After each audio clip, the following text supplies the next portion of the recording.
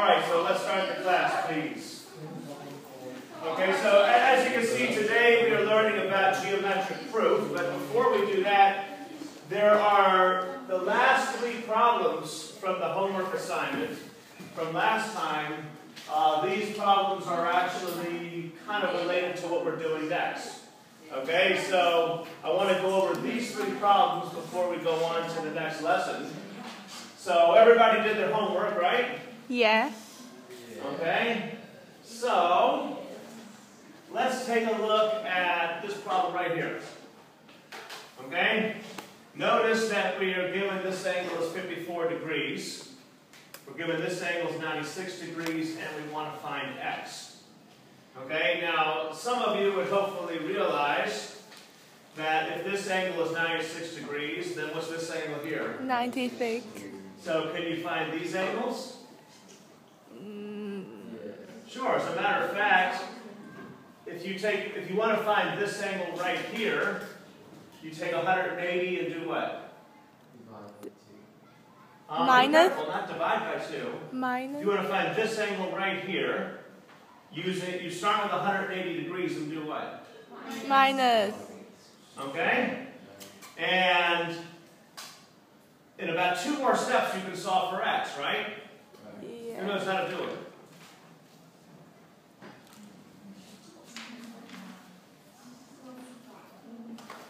Did you get it, Mike? Did anybody say they can do the next 2 steps and figure out how to solve for x? Did you get it, Wendy? You seem like you knew what you were doing. Can you show us how to solve for x? Come on up here, please. Okay, so starting from where I left off, what would be the next step?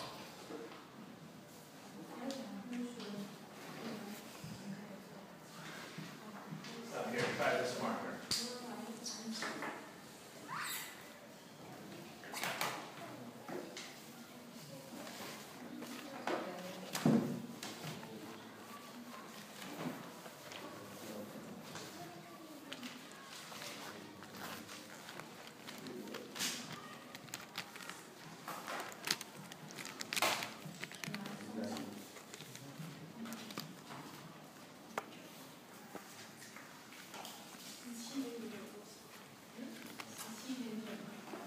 English, please. It's okay to ask the class for help, but let's do it all in English.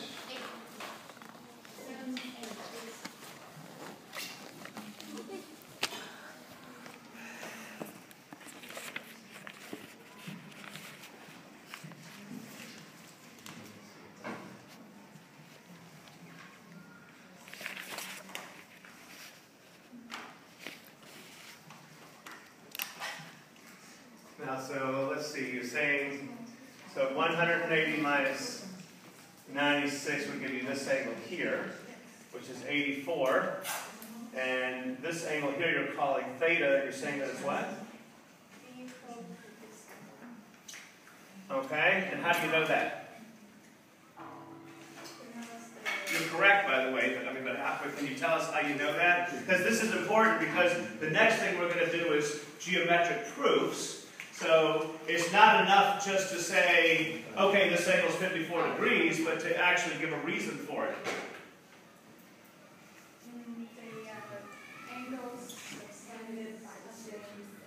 Does everybody realize that? Look, the arc, does everybody realize the arc goes from here to here? Yeah. Right. From here to here, right? So this angle subtended by this arc. This angle also subtended by the same arc. Therefore, these 2 angles are the same. That was one of the theorems from last time. Okay, go ahead, please.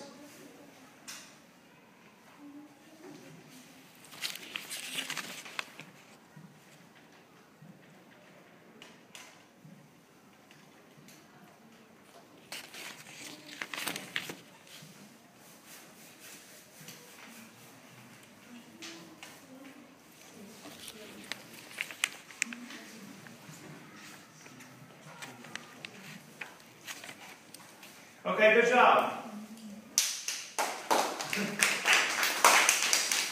And here's a question everybody. What about this angle right here? 42. And how do we know that? Well, no, there's no subtraction needed. I mean, we already know that x is 42 degrees. So how do we know that this angle is also 42 degrees? Right, which was the same reason how we knew that this angle was 54 degrees, right? Okay, so we're going to be using that theorem several times for the next lesson, so keep this in mind.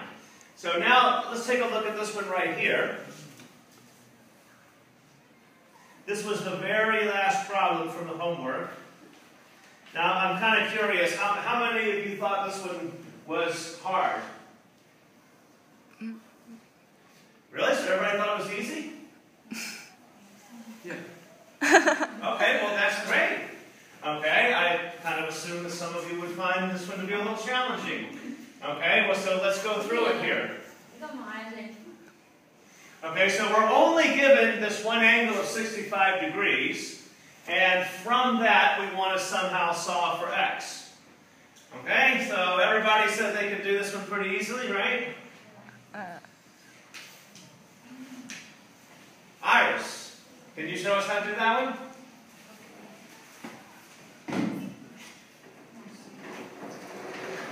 Take this mark.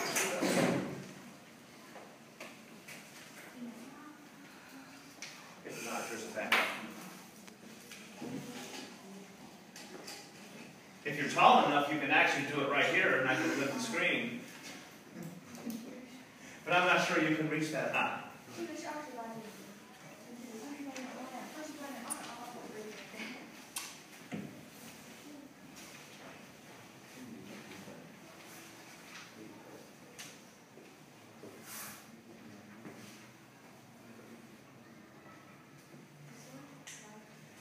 Yeah, this one, part I.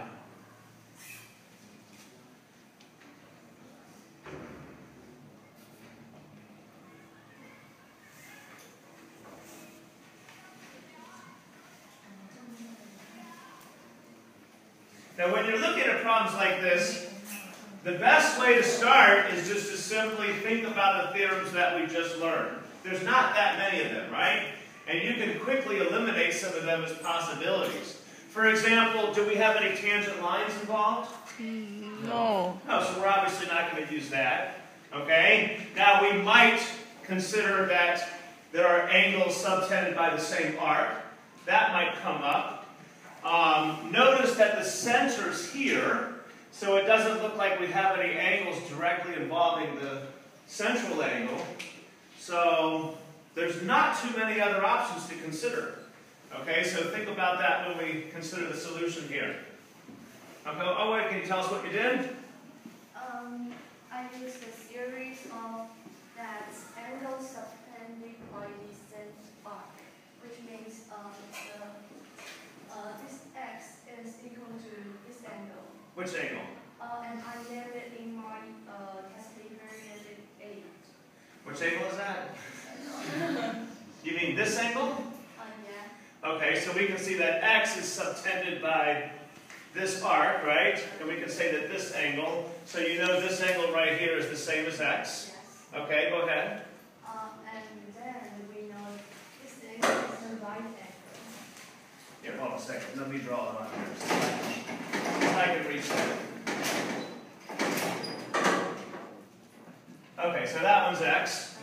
And go ahead. This is the right angle because this line is the right angle. Which line? Okay, so we know that this is the diameter. Okay, so which angle is 90 degrees? This is the angle in the semicircle, so it's not the center. Wait, show me which angle you're talking about. Oh, that angle, okay. Okay, good. So keep talking. And then we know that 65 and the x equal to 90 degrees and that. All right, good job. Everybody understand that? Yeah. Now, some of these things that you've been relying on that you just kind kind of accepted without proof. Now we are actually going to learn how to prove some of these theorems, and then we're going to even consider some other problems that we can prove as well. For example, saying that, oh, well, we know this is 90 degrees because this is a diameter. How do we really know that's true? Okay, well, that's actually part of the next lesson, so let's take a look at that.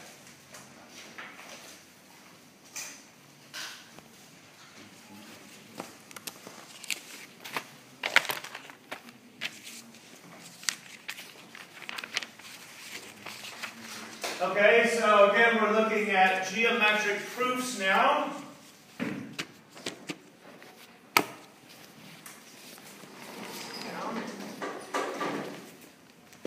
Okay, so we want to learn how to understand some theorems about circles, and we want to be able to prove the circle theorems. Okay, so let's start by taking a look at this circle theorem right here. The one that we were just talking about.